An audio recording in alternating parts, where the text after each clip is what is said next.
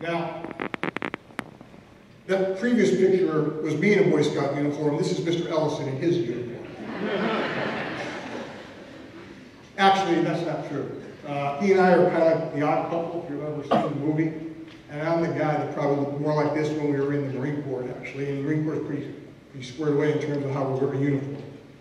But when I walked in that parade with the veterans, you know, I made some kind of lasting impressions. And you see some pictures that I'm flipping through here, and those are veterans. And they're wearing medallions and ribbons on their hats, and they have things that are on their chests in terms of memorabilia. And every one of those things means something.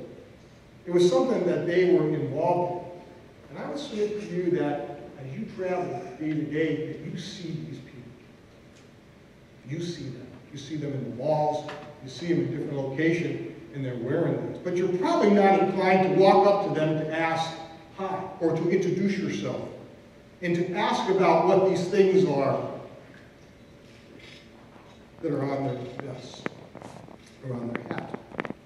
But if you did, I would submit that you'd learn an awful lot about those that have sacrificed an awful lot for our country and really allow us to do the things, sit in this room today. So take the time. Take the time to walk up to them and spend a little bit of time with them.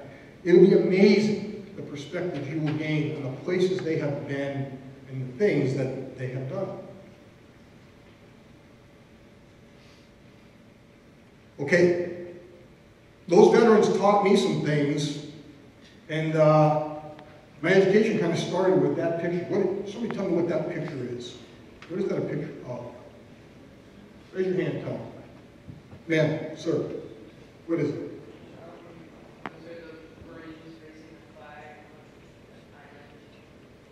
Those are the Marines raising a flag on an island. What's that island? Iwo Jima.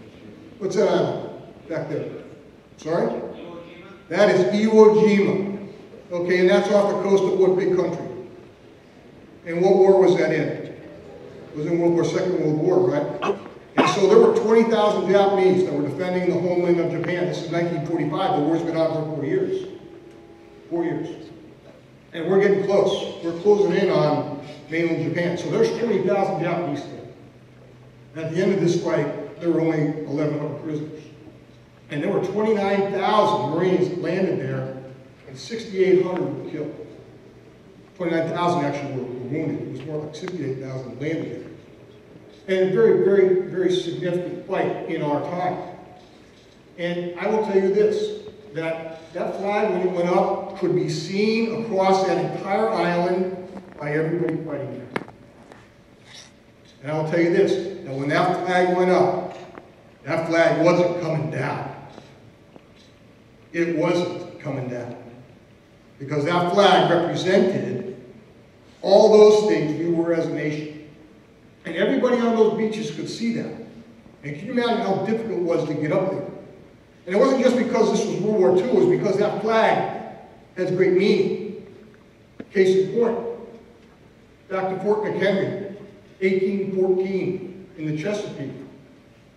Fort McHenry, U.S. citizens, surrounded by the British, hundreds of ships. Francis Scott Key, who wrote the Star Spangled Banner, comes out, he's a messenger. He comes out to the ship and he sees a British admiral. And he says to the British admiral, I'm here to do the prisoner exchange because in these hundreds of ships you have patriots, U.S. citizens who have fought and who have captured, and we're going to exchange British prisoners for American prisoners. And the British admiral agreed, and then a few minutes later he came back and said, but that's not going to be necessary. Because actually what we have done is we made an ultimatum to Fort McHenry. And if they'll give up the fort, then the war will be over. And Francis Scott Key asked him, he said, how are you going to do that? And he says, well, they really don't have to give the fort up. All they have to do is take the flag down. And Francis Scott Key said, well, what if they don't take the flag down? He said, then we'll blow the flag down. So there that night, the flag didn't come down.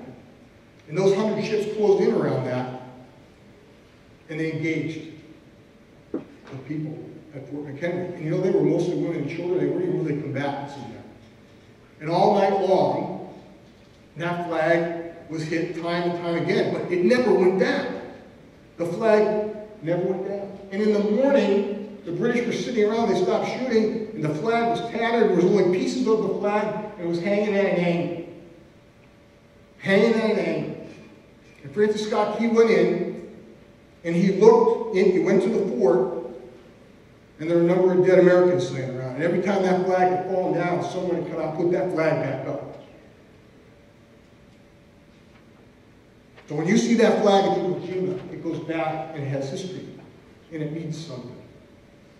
It means something that's very important because in the battle of ideas, that flag represents the United States, as it always has. And a military man or woman is going to defend it that way. So that's a really big deal. And so I'm from Connecticut, and there's 3 statues of this. One is in Washington, which is the Marine Corps Monument. If you get a chance to go there, it's probably about as big as this area of the room. It's an amazing sight. It looks just like that. And there are 2 other small ones. One is in Connecticut, actually in my home state. And on the back of that monument are the names of some of my dad's close friends from World War II, who were Marines and fought in the Pacific, so kind of very close to me. But more important, there is the flag. But those veterans, they know some other things too. They talk to me about that this whole notion of fighting for your country and defending your flag comes at a great cost. And for those of you who have been to Arlington, this is a picture in the winter, and there's a man every year that puts a wreath on every one of the graves in Arlington to commemorate their great sacrifice to our nation. And those veterans also know that defending the freedoms, our way of life, is not free. Does not come without great cost in terms of what we do. And I learned that from them during that period before I joined the Marine Corps. So freedom's not free. And again, it's about the flag. And back in World War II, in the period I talked about, we buried our loved ones overseas. We didn't bring them home. But today, as you know, we do bring them home. With great honor. With great honor as they come home. So, for me, and these are things that I couldn't tell Coach Paterno at the time, this is why I joined. But there was another aspect of it. The veterans taught me things, and the Boy Scout experience taught me things, but my education taught me things. And this slide here depicts a number of things that I think are really important. First of all, my education allowed me to appreciate cultures and different cultures, and what they're about and what they believe in, and different ideas, and an appreciation for those ideas, and how people think the way they do. It allowed me to understand different forms of governance that exist around the world. It allowed me to understand what freedoms people enjoy, and at what cost liberty comes to them in different locations. No different than what you do here today. And that is your challenge to understand it. It is the challenge of your very talented faculty here to be able to allow you to think critically about that. But it's what provides perspectives. Because war is a clash of ideas. Without an understanding of the ideas, it's only a clash. And here in your school and in your place, I think you understand that. Give great context to what we're doing today and to the situations that we're in today. So for me, what is going to be my part in this? You know, and this is another one of those Norman Rockwell posters. And it shows the growth of a Cub Scout and a Boy Scout to those that are trying to do something for their country in different ways. And I'm just not talking about being in the military, but those that do things, you know, that are firemen and our police departments around the country. And clearly in the last 2 weeks, you saw an awful lot of that and with what happened up in Boston. And people that give greatly to our country.